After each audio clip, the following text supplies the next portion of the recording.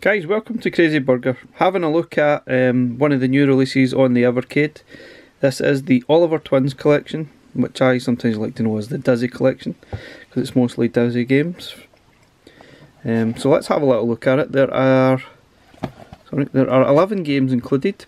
Some are old, some are some newish games. So one of the best things about the Evercade is the inclusion of these funky little instruction booklets, and tells you a little bit more about the game itself, about the Oliver Twins, from the kickstart from the early 80s on the console, Spectrum, Amstrad, and all the sort of games that they've created over the years. I think majority of the versions on here are probably all NES versions, or sort of recently fixed versions. This is their first ever game, Super Robin Hood. Some of these are, you see the version released is 2015. There's recently been found, the source code been found in his loft, and they've just released it again. Some of the games are similar to games like this one.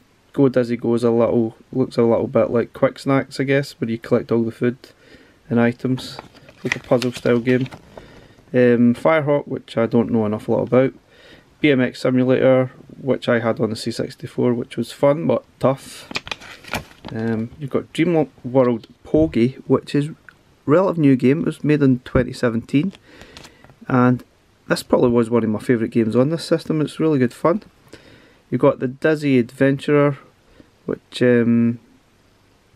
seems like a best of basically. Mystery World Dizzy, which I think this looks like a bit like Fantasy World Dizzy, and Treasure Island Dizzy. I really do like the funky little cartridges. The design of this one is really nice. Just nice little touches like that make it worthwhile for collectors. Sorry, it's nice. Let's get looking at it. So this is the setup, which looks really nice. You've got Treasure Island Dizzy, Wonderland Dizzy, BMX Simulator, Dizzy the Adventurer, Dream World Pogie, Fantastic Adventures of Dizzy, Firehawk, Go Dizzy Go, Mystery World Dizzy, Panic Dizzy, Super Robin Hood. So let's have a look at Treasure Island Dizzy to start with.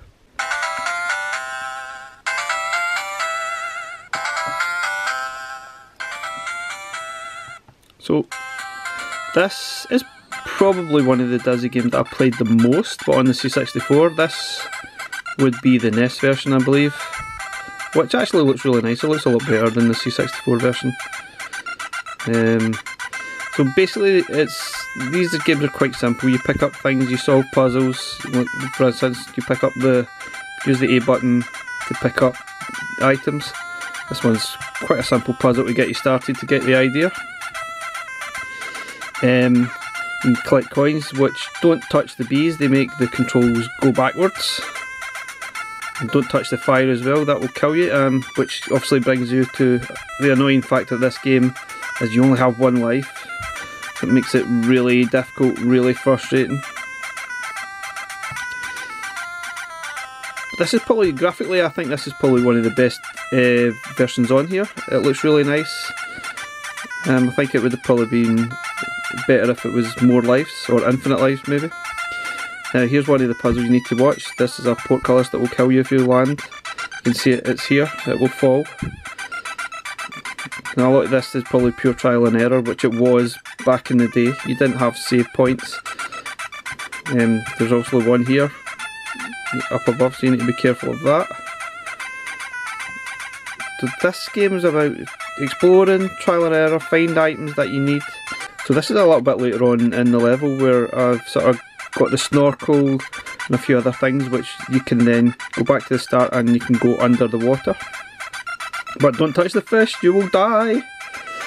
Don't touch anything, basically, anything that looks as if it might kill you. Don't touch it.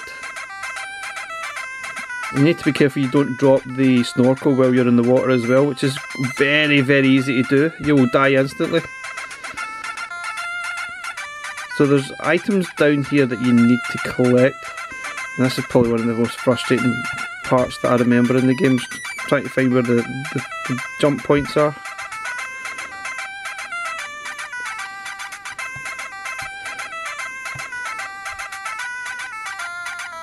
Oh, So we obviously need that dynamite for the mine way back there, but I'm not sure how to get to it. A heavy weight. Aha. Nope, didn't do anything. Oh no, better not drop any more or I'm going to die. So this is Treasure Island Dizzy. I think this is probably the best looking game of the lot, but let's have a look at the other titles in the set. Wonderland Dizzy. So this is probably one of these ones that's been found recently and done up. I think sometimes it's better as full screen, sometimes not. The stretches out the text a little bit. So this is Wonderland Dizzy.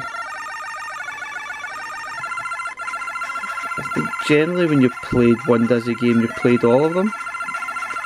These are... a lot of the later games was about collecting stars. So you basically press the A button to pick up the items. This is a smoker's pipe. And generally you're giving them to other people. Oh! Whoops! Oh, so this one's a little bit different, whereas you actually have lives. And you get to play as Daisy as well. Usually you're actually trying to rescue Daisy. So collect all the stars. Collect all the things. Cup of holy water. So I've not played this one very often, or ever, so I don't recognise it either. Uh-oh. And don't do that. So next, BMX Simulator. So this one's a little bit different from obviously Dizzy games. Seems a bit of a strange inclusion, but obviously this is still made by the Oliver twins. But it's tricky. This is the SNES version. I have played the Commodore 64 version, and it's tricky. But once you get into a rhythm, it's actually alright. But I think that the D-pad makes this game actually quite tricky to do. So I think I've kind of made that actually look quite easy. It does get quite addictive, especially if you get better at it, but it gets tricky because you basically hit anything here you can crash, which you'll see soon enough. So you use the banks to sort of, oh well, I've just crashed. So you use the banks to sort of help you steer you around. And there you can see one of the problems with the game. It's too easy to crash, and it makes it really difficult and frustrating.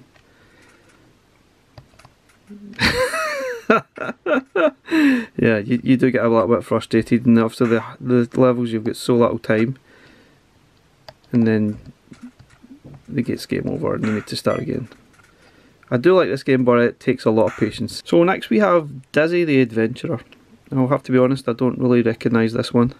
So anyone's a Dizzy fan back in the day will know that Dizzy was the first game, then it was Treasure Island Dizzy, then Fantasy World Dizzy. But they changed it a little bit on the consoles from the home computers. There's a few different variations of games. This is probably another one of the ones. So you had the Let's Play Dizzy funky thing. So yeah, I've definitely played this one. I think I've played it fairly recently, but some of the puzzles are quite straightforward. So you can see you've got straw, match, bucket of water. So this one's a bit more intuitive, where you can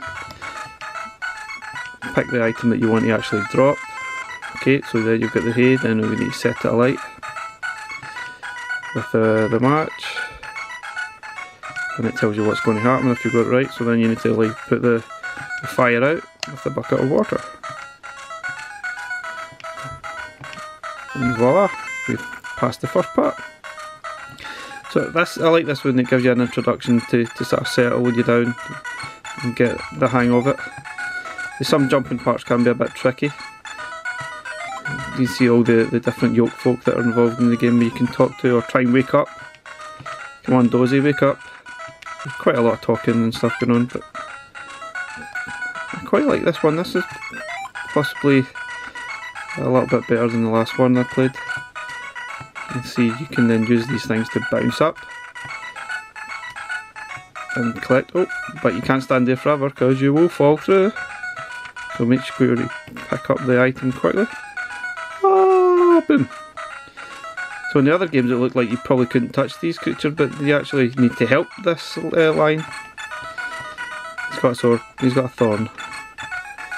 So I guess there'll be something we'll have to find to help him later on in the game. And there's Denzel. Oops, didn't mean that. Oh,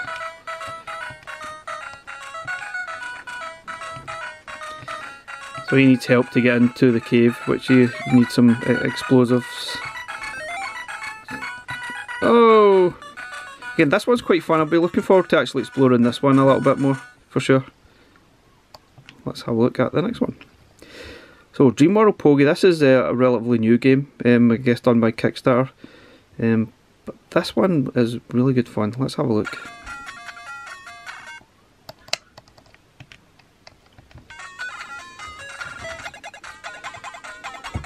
So, relatively simple. You've got jump button, collect all the stars to progress through the level. Now, been playing this and it reminds me massively of Mayhem in Monsterland on the Commodore 64, which is very similar, where you need to sort of progress through the game by collecting the stars.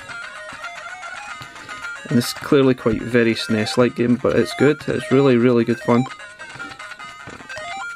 I'd say this is possibly the game that I've enjoyed the most so far.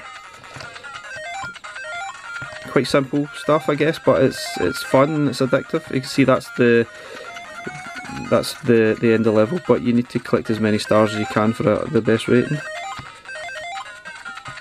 And not touch the creatures and die.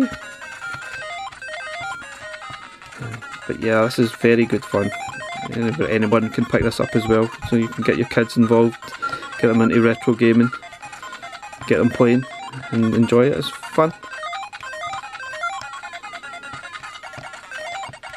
So a nice sort of easy start for this game, but yeah, you can see it does get harder, especially if you're clumsy. You see, if you just go straight to the end of the level, you can just drop down and it's complete. I say this is possibly my favourite game, I'd say, so far. Highly impressed with it. It's really fun and addictive stuff.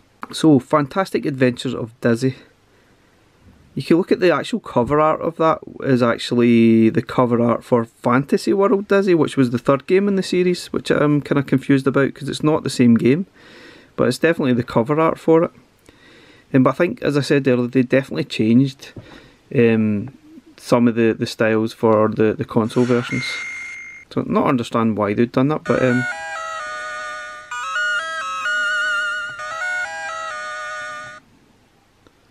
so this one is pretty much the same old story. Daisy has been captured by the evil wizard, and Dizzy has to rescue her. So pretty standard stuff, but this is a pretty good version though. This one somehow reminds me of, I'm not sure if they actually released this on the Mega Drive, because it kind of looks familiar.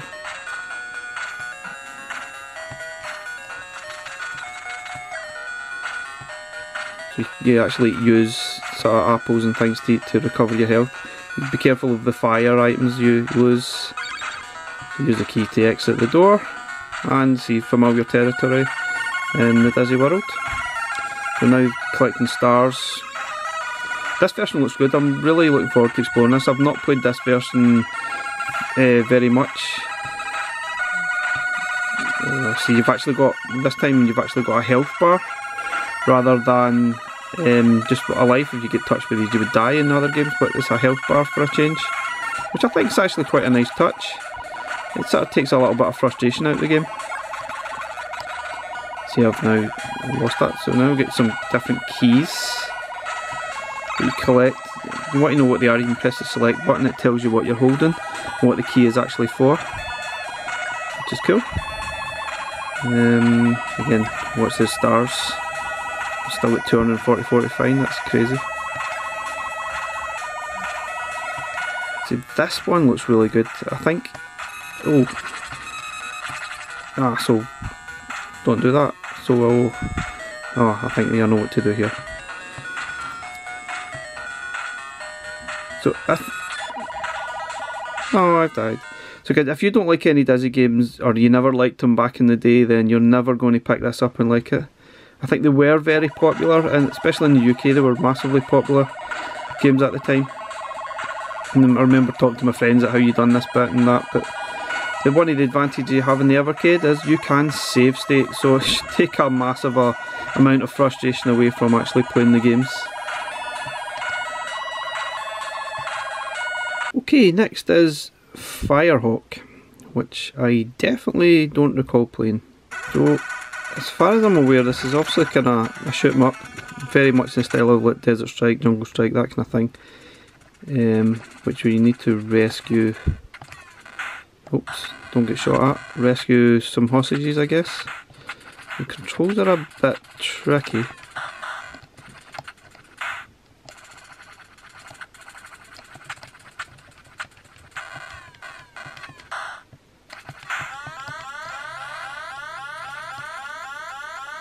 Okay, I'm not doing too well here. So I need to try and... Oh, not sure what I'm doing here. Dying! So, I guess I need to rescue the hostage. I need to figure out what the controls are. Pretty tricky. I think probably my best idea to try and destroy everything first before I rescue anybody. It's quite fun, I guess, once you actually get into it. But the control systems are a little bit strange. I'm not really getting the gist of it just yet.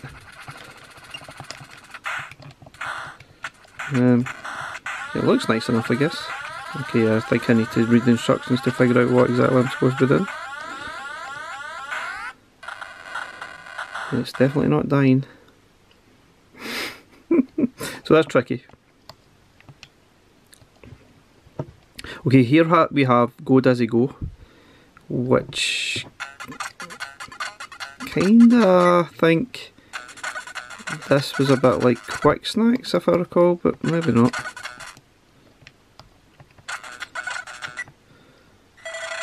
So it's a fairly simple puzzle game which you collect all the fruit in the maze and avoid the animals or monsters or fishy things. If I recall, Quick Snacks was kind of similar. You sort of collected all the sort of food. So it's a little bit, I guess, like Food Fight. Collect all the food and progress to the next level. It's actually quite good. It's quite good addictive fun.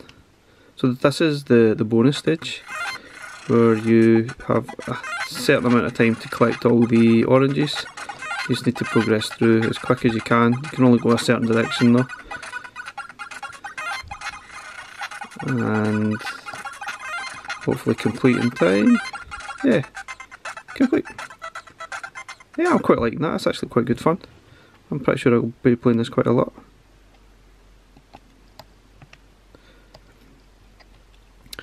So here we have Mystery World Dizzy. Now I think led to believe this is a sort of reimagining. See, the year is 2018 that it's been made, but if I recall, this is actually a reimagining of Fantasy World Dizzy. Yeah, so I'm pretty sure this is a reworking of Fantasy World Dizzy. I'm pretty sure it is. So Fantasy World Dizzy, yeah it is. So Fantasy World Dizzy was the third episode in the series. So you're sort of stuck in a dungeon here, you need to try and escape. Yeah, so it's a little bit different to the original. But I don't recall the original had you collecting stars. And you can only like carry 2 things at a time. So I guess I need the... Oops. So some of the games, the controls are a little bit tricky. So we need to escape this by using, yeah, the jug of water. So this one's a little bit tricky, whereas, you know, the item that's in your control has to be at the start, or you're just scrolling through, so it can be a little bit frustrating in that aspect. But this looks quite nice. It looks good fun. It's very cool looking. And again, this is the when you leave the bread for the mouse, so it'll run away, then you can get past. Yeah, I do remember some things from the 90s. So yeah, I'm definitely looking forward to playing this. So for recall, if you jump onto this crocodile, he will snap you up. Which I think you need to get, anyway, now that's later in the game, you need to get rope to tie up his mouth, if I recall.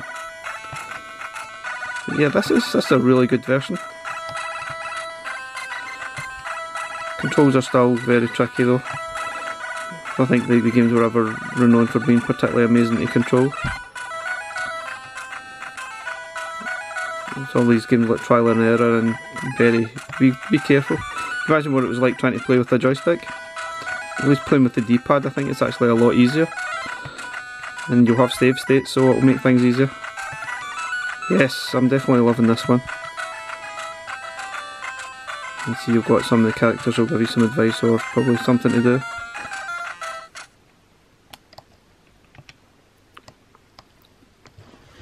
Okay, here we got Panic Dizzy. This is a puzzler, which again I think it's a reimagining of an older game, but I can't really remember. So there's different games in here. There is Picture Perfect, which you need to shuffle about pictures. There's Puzzle Bath, where I think you need to collect numbers, dice, and collect like dice. Match More and Four Suits. Again, I'm not entirely sure of how some of these games actually work.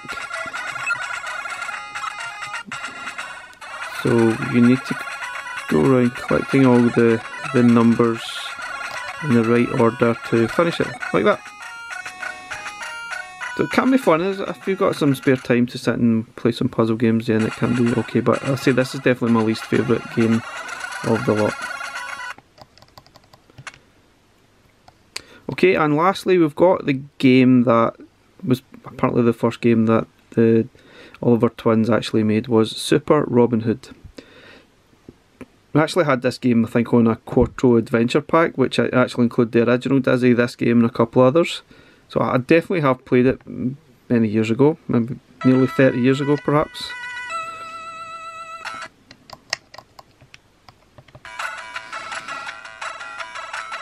I believe this again is most likely going to be the NES version. You can see it's graphically better than the Commodore 64 version. So pretty simple.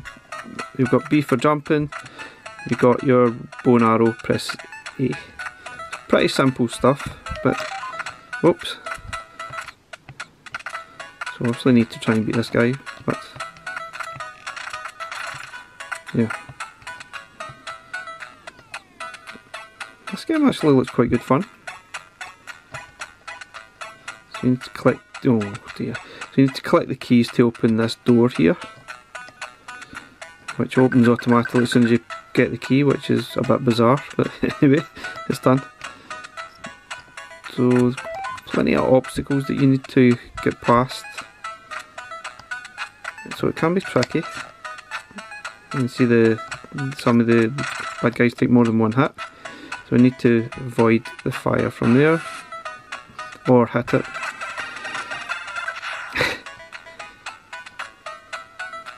Yeah, I reckon this could be quite fun. At least the save points are quite good. They don't go all the way back to the start, which kind of surprises me.